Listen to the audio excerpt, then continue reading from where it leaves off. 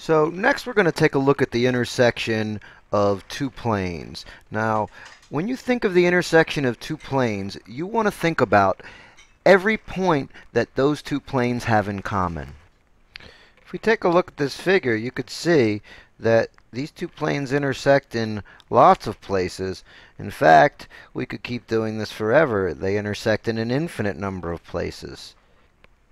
If we took all those points at the intersection and we put them all together, they would form a line. A lot of people, when asked to describe the intersection of these two planes, they would answer a segment because visually the intersection seems to stop here and here. However, these are only representations of planes. We know that planes go infinitely in all directions, and so their intersection would continue infinitely in both directions as well.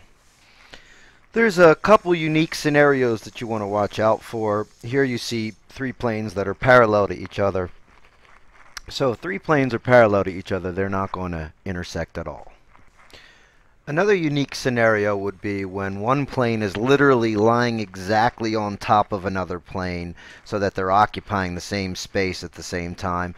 And you would describe the intersection of those two planes as a plane because they have points here, here, here, here, here, here, here, here, and everywhere in common, and that would end up being a plane.